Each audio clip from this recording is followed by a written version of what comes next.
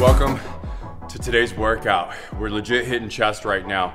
And what I wanted to do was take 3 movements that I was already going to be doing today. And instead of throwing a vlog or something at the front of this, we're actually gonna get right into the reason why you watch this video. So I'm gonna show you 3 different movements that I'm gonna be doing today. And I picked these 3 strategically. I know gyms are opening back up, which is awesome, that's so great. But just in case you need a dumbbells only chest day, that's still really effective. And that's the whole point there, is picking 3 exercises that aren't just random things that are gonna get views.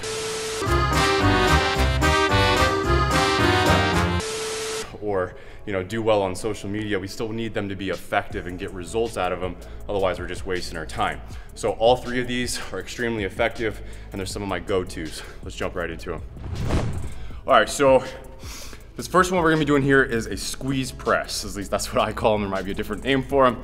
But what we're doing is we're gonna squeeze the 2 dumbbells together and then press up with our chest. The reason why I really like this is because when we get right here situated, just by pressing the dumbbells together, the squeeze part of the name, that's what's activating my chest. I'm already getting chest activation. And then I'm pressing up, squeezing through my chest. And the other thing that it'll force us to learn how to do is a lot of times we'll squeeze at the end of our rep, but what we should be doing is trying to squeeze all the way through the rep. So by having to press these dumbbells together and then press that weight up as we're squeezing them, it's teaching us to squeeze all the way through the rep and not just at the end. So we get the most contraction and the most out of the workout.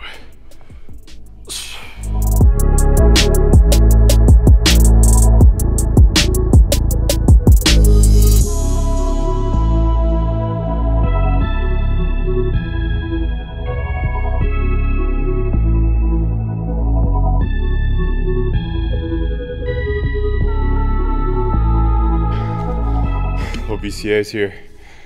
Shameless plug, but still an everyday thing. It's not like we're just doing it for this video. I created these BCAs because when I first started working out, having BCAs during my workout was something that I just really enjoyed. So I've always done that. So I wanted to add Aquaman in here for a hydration complex. All right, moving on to just a basic dumbbell chest fly. That's what I was saying earlier. It's nothing against the basics of just a normal DB chest press.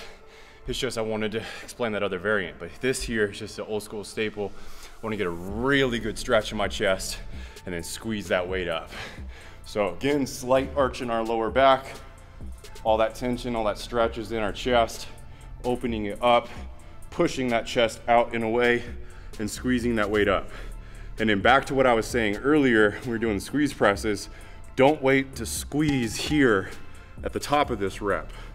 I want you to start squeezing right here from the bottom of the rep, squeezing that weight out, pushing that chest out.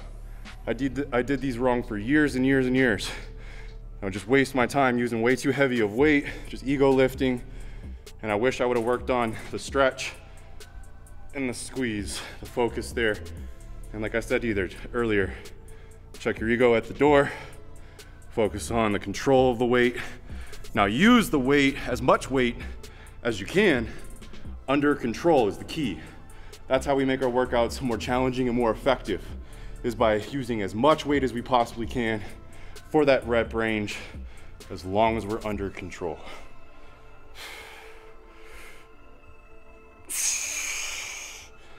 Really controlling our breathing. Squeeze up. All right, next movement. This is gonna be a finesse movement here, meaning we're not gonna really focus on how much weight we're using. This isn't another one we're gonna brag about how much weight we can do scoop flies with.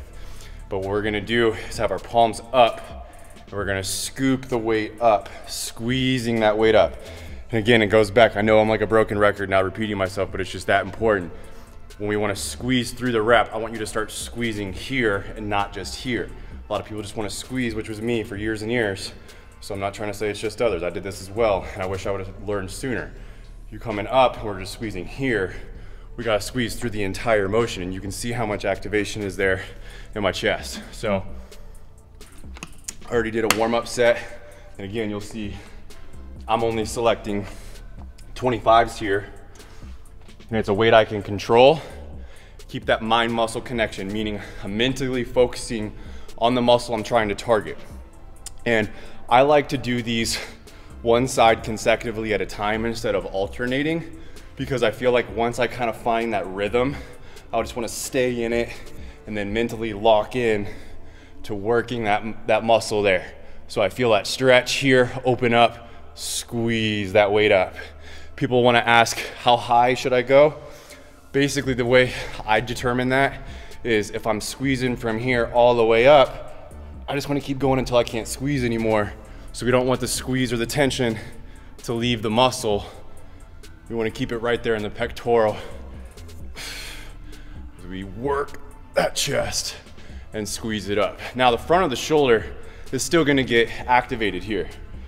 Now, but we can minimize it by what I said is focusing mentally on that chest and activating that.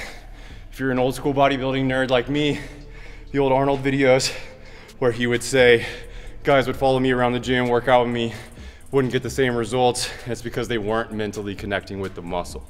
So don't just go through the motions. We're here to get results. We're putting in the work. So let's get the most out of it by focusing in and squeezing through every set, every rep. All right, so I just gave you 3 different dumbbell movements. One other note on the squeeze presses. I wanted to make sure that I showed you on a flat surface, so that way if you don't even have a regular bench, you can actually do those on the ground because of our elbows coming out and squeezing the weight together instead of back. It gives you that clearance of laying flat on the ground, so you can do that. So I wanted to show you that option. I like to throw in what I call a finisher at the end of the workout that makes me just feel like I gave my absolute all. I'm gonna show you guys a finisher here. It's just gonna be body weight push-ups, but it's gonna really get the heart rate going. It's gonna make your chest feel like it's gonna explode and make you really feel like you gave your all today. So nothing fancy here for our setup, just about shoulder width apart here. We don't want our elbows super flared out, just slightly tucked. And what we're gonna do is keep our chest up, keep the tension in our chest all the way down, squeeze back up. We don't want a half rep here, depending on your mobility. Once you try to get all the way down. No tension off here at the bottom, just squeezing up. So you're gonna go 1 set till failure. You're gonna get 30 seconds rest, then you're gonna go another set of push-ups till failure. Then we're gonna cut that rest time in half again, 15 seconds rest, then right into failure again. I guarantee you if you're really pushing yourself, you're gonna be cooked by the end of this one. If you guys wanna see more about what we do at Lifted Lifestyle and what we do on this channel, cars, we have a lot of fun with it. Go check out the other videos, but we're not gonna do that in this video. Just wanted to give you guys the meat of why you clicked on this. I hope you enjoyed the workout. We'll see you in the next video.